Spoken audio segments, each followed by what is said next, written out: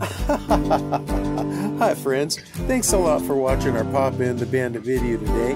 Today we get to meet with some subscribers that have come all the way from Washington State to camp with us.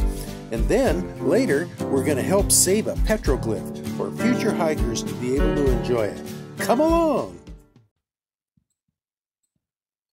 Good morning, Kofa. That's the Kofa National Wildlife Refuge, Palm Canyon's home territory. And this is sunrise. That sky there to the west looks a little dark. And the sky is pretty red this morning. The old sailor's tale is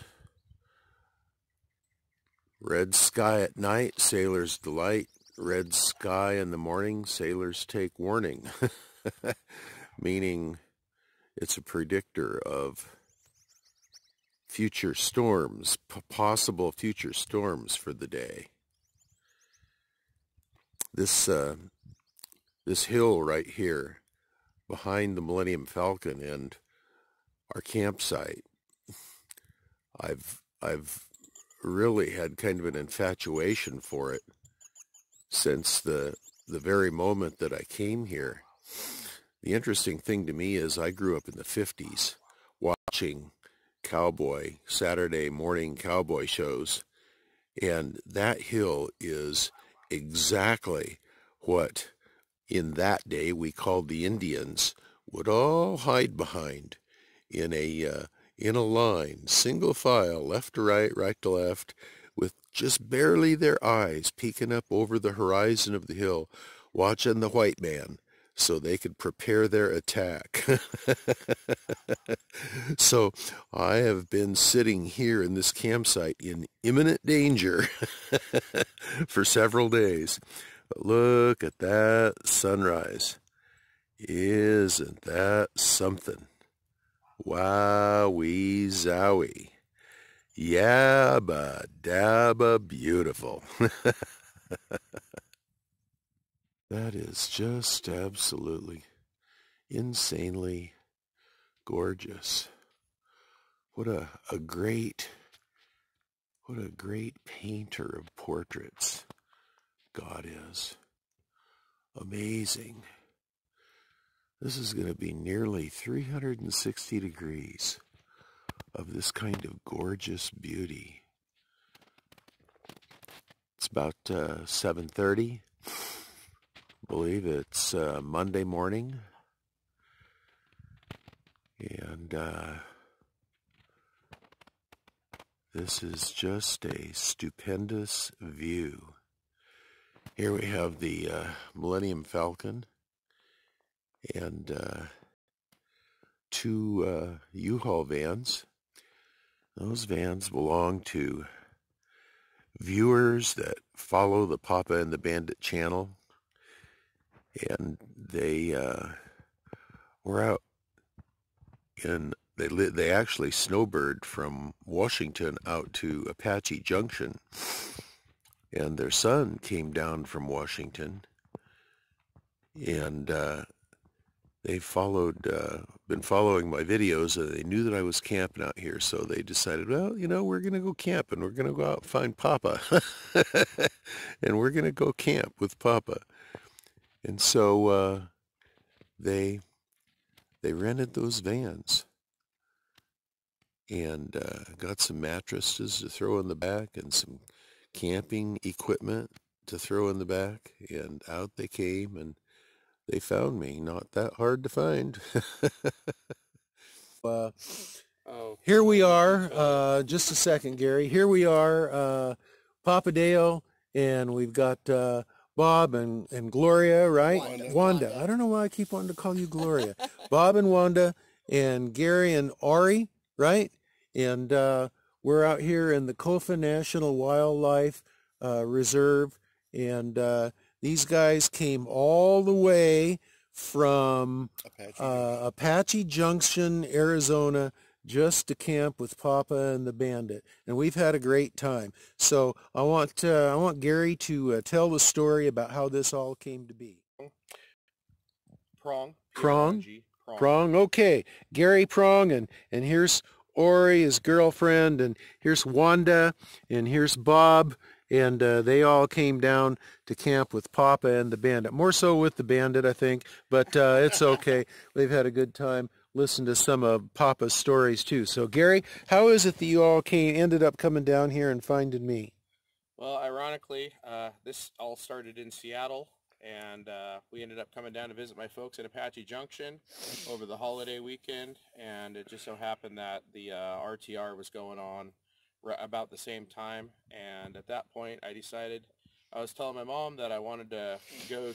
I've been wanting to go to the RTR for a couple of years in my own rig, and it just hasn't worked out because I'm still working on it in Seattle, and so ironically, we decided to rent some U-Haul vans and grab some camping gear and makeshift camp and come out here to the desert and see if we could find Papa Dale and the Bandit. Cool. And how is it that you knew that Bandit and I were out here?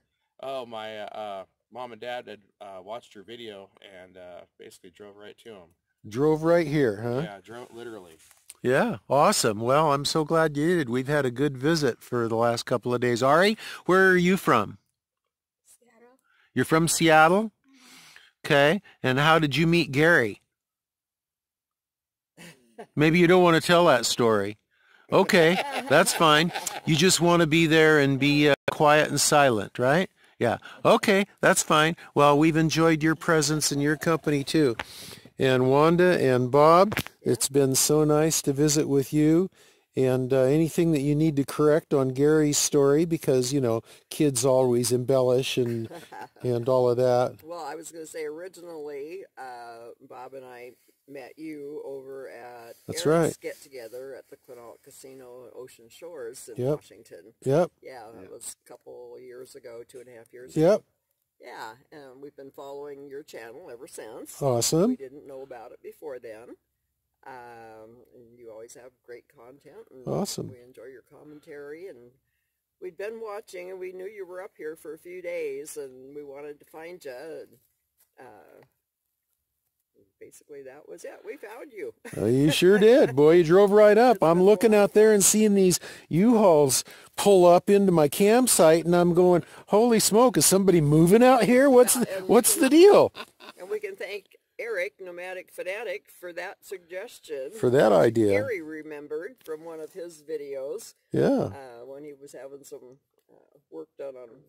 Oh, he was transitioning between vehicles. Oh, he was... Okay. Yeah, and he rented a U-Haul. He rented a U-Haul to basically move into for a day while he was moving all his stuff in and transitioned over to that way. Yeah. I thought that was an ingenious idea, so I decided to do the same down here. And I was like, the vehicle cost is considerably less than a traditional vehicle, and we got more space, and we could actually like sleep in the back. So what a great deal. Hey, if you're a camper and you can have access to a little bit of camping gear, it's a great choice, a great thing to do. What do you got to say, Bob? Or are you just going to be the strong, silent type here this morning? Well, you know, I mean, look at this guy. Look how clean and sharp he is. He's the only one of us that has spent the time this morning to go over and take his Navy shower, and he's looking sharp, man. He looks like he's ready to go out on a Saturday night date. Well, it's all started, you know, Juan and I, our first camper was a van. Ah. And I changed it into a conversion van that you could sleep in and so forth. Gary was like 3 years old or something like that, and we went over to Eastern Washington camping in that van. Unfortunately, it rained every day that we were there. We had to come back home. And I ended up building a big old fence. We had 2 weeks off, too. Oh, boy. But ever since then, we've still had other vans and trailers, and we've camped all of our lives. Been in Washington forever. My parents, that's all they did is boondock and camp all over the state of Washington and Quartzsite. Awesome. In Mexico was 16 years in a row. They ended up in Arizona because they've seen pretty much everything down there in Mexico. And so we decided, since we were traveling this way, let's go see what Apache Junction looked like. Well, we liked it so much, and it was inexpensive to live there, so we decided to try it, and we've been coming down here ever since. Awesome. So you have a place up in Olympia, and then you snowbird down here to Apache Junction. That's correct. And you have an RV that you go off and spend time out in the desert, in the mountains, on weekends and such. That's right. You think you're going to ever get to a point where you'll full-time RV? Oh, no. No? No, we can leave and be gone as long as we want. Yep. And that's all it counts. We kind of like to have a good home base. You like being a weekend warrior? Well, that or a month. Yeah, retired, awesome. So we can do anything we want. Awesome. Great. So we're so happy that you guys did decide to come, and so happy that you found us out here in the desert, and we certainly are enjoying your company. Thanks a lot for coming, guys. Later that morning, Gary and Ori and I decide to go hike up Palm Canyon. It'll be my second time, but I'm not sad about that because the last time I forgot to shoot video of the Petroglyph up there.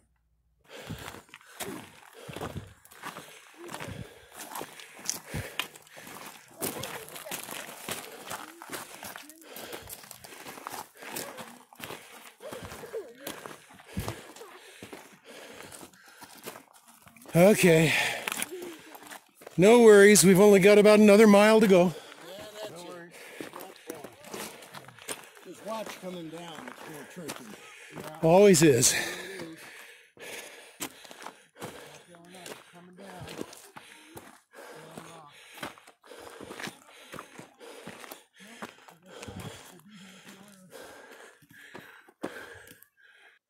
Right, yeah.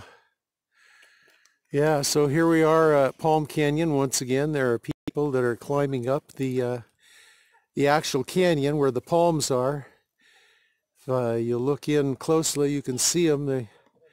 They go all the way up there to the top. And there are some people up there that are hiking in and amongst those palms. I can't really quite zoom in on them because this camera doesn't want to focus up there very well, but that's it.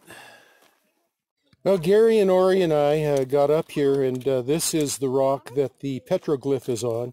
You can see the head of what looks to be a cow off to the right, and the body kind of going more central, and at the bottom center you can see the legs coming down. Behind it, when I was here a couple days ago, was an arrow that was pointing at the animal, and but just in the 2 days or so since I was here last, the Petroglyph has been defaced. Some fool was up here and actually took it out of its resting spot because it's only a couple 100 pounds weight stone, and when we got here we found it face down in front of this larger stone in the dirt right there.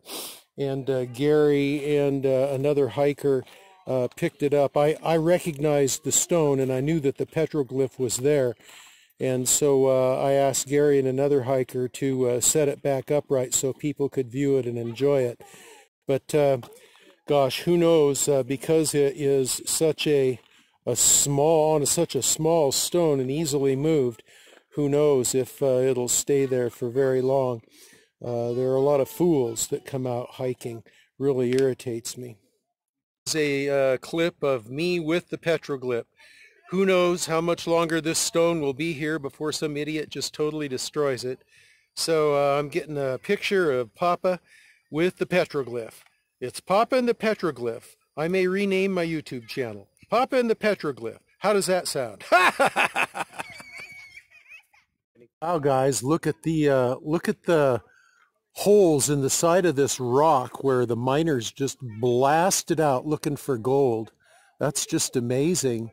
And then look, Gary and I found a lot more palm trees in the cave than what I noticed when I was here the other day. Look right in there. See that palm tree right in the center of the screen there? And Seeds have landed in the rocks there, in this rock face, and there are just a dozen or more palm trees that have sprung up on this rock face here. And this rock face is just tremendous. It's way more than 90 degrees. It's about 95 or maybe even 100 degrees, leaning right over towards the top of us. It is phenomenal. What a phenomenal place this canyon is. I'm so glad that I came back here today. Well, I actually climbed up on one of the side cliffs here. There's the trail there. And I saw this indentation in the rock wall here. And it sure looked pretty interesting. So I thought, well, I'm going to come up here and check it out. Didn't look like it was too hard or too dangerous. And I find all of this bighorn sheep scat up here. It almost looks like deer pellets or almost even rabbit pellets. But so, yeah, well, that almost tripped right there, huh? Yes, sirree. Yeah, isn't that something? To be up here on this cliff.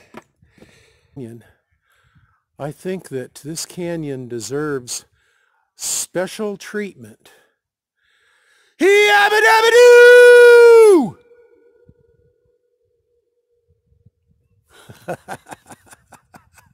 Where the people are, I thought it was somebody had built a fire, and Gary climbed up there. I was up there too, but that's not soot from a fire. That's a vein of coal that goes right into the mountainside there. Pretty cool.